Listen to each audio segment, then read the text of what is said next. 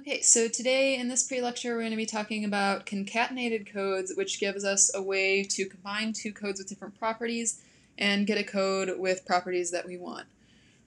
So this is, can be pretty broad and use a lot of different types of codes. One of the most common ways to do this is using the Reed-Solomon code that we've covered as sort of the first code that we're using. So one example of when we might use this construction is if we want to use a Reed-Solomon code to have those properties, but we want our output to be in binary rather than a finite field FQ.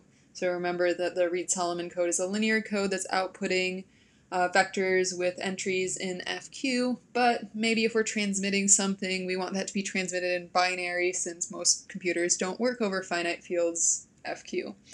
So the solution to this is that we're first going to encode using a Reed-Solomon code and then take the result and somehow encode that in binary. So we can think of this as we're taking some original input over here. So our original input, applying the outer code, which is the Reed-Solomon code, and then we get our result from that. We get code words in some alphabet sigma out, we call that. And then we apply another code which takes the alphabet of the outer code. So for example, for a Reed-Solomon code, the alphabet is FQ since the vector entries are coming from FQ. So we're going to be encoding elements of FQ using the inner code to give our final result that gives the overall concatenated code. So this is a lot easier to see by looking at a specific example, so we're going to do that. So consider the generating matrix for a Reed-Solomon code over F8. So remember this is obtained by looking at that Vandermonde matrix. We don't look at that special reduced to echelon form here. We're just going to stick to this basic form here because we don't need to be working with a check matrix. So this is going to be the outer code for our concatenated code. So what we do when we're encoding using this Reed-Solomon code is we're starting with a vector in F8.3, applying that outer code, the Reed-Solomon code, and we obtain a vector in F8.8. So we've got a vector with 8 entries, each of which is in F8.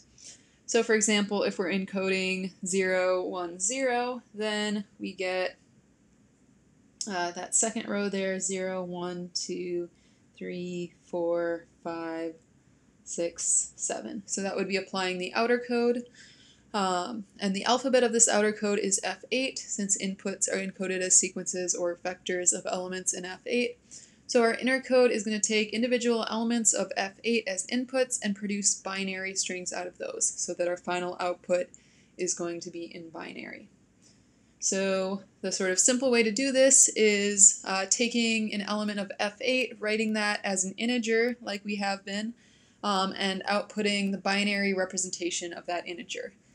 So we're going to do this using 3 digits, since every single one of these integers can be written in binary using 3 or fewer digits.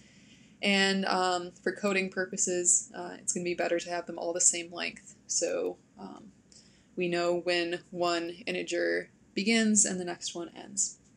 So for example, 0, 0, 0, or 0 would be encoded as 0, 0, 0. 1 would be encoded as 0, 0, 1. 2 would be encoded as 0, 1, 0, 0, 1, 1, just looking at the binary representations for these numbers. 1, 0, 1, 1, 1, 0, and 1, 1, 1. So then for the concatenated code, we're starting with 0, 1, 0. We applied our Reed-Solomon code to get this longer vector here, and then every entry of this vector is going to be encoded in binary. So I'm going to go over to the next line here, so I've got a little bit more space. But then just encoding each of these, 0 is encoded as 0, 0, 0, and 1 is 0, 0, 1, and 2 is 0, 1, 0, 3 is 0, 1, 1, 4 is 1, 0, 0, 5 is 1, 0, 1, 6, 1, 1, 0, 1, 1, 1. So just taking each of those entries and encoding them using our second inner code. So when we concatenate these codes, they sort of combine the properties of the codes that we're concatenating here. So if cout is our outer code, and that has minimum distance dout and rate rout, and cin has minimum distance din and rate rin, then when we're looking at the concatenated code, we use this notation cout circ cin to be the concatenation of these two codes. So something to notice here is that the order that this is written in is maybe a little bit strange when you compare this to function notation, that we're listing the outer code first, and that's the code that we apply first, and then the inner code is second, which is the way we go, the code we apply second. Sort of the reasons for this are a little bit more technical, but it may be not your first guess for how this would work. So we've got the concatenation of those two codes. Then it turns out we can find the rate of the concatenated code really easily by just taking the product of the rates of the outer code and inner code.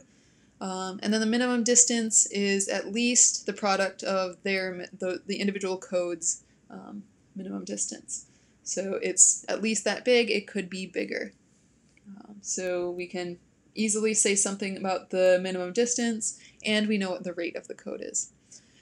Furthermore, if we're looking at two linear codes here, if cout is a linear nk code and cin is a linear nk code lowercase, then the